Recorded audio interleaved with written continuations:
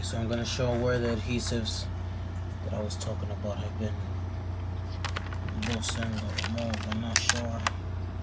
See, this doesn't even stick to that.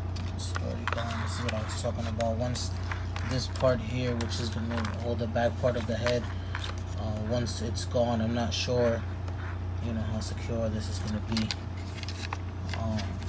see, this part is just kind of like coming off.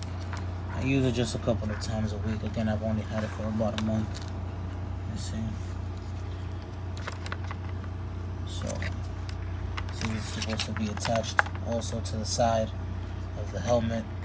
It's gone. Yeah, the helmet, you see, is pretty small. It's nice. It's relatively easy to close. I can do it basically with one hand.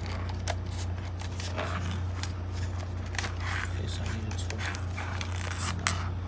That's what it is closed there. See, when it just kind of like remains loose. So.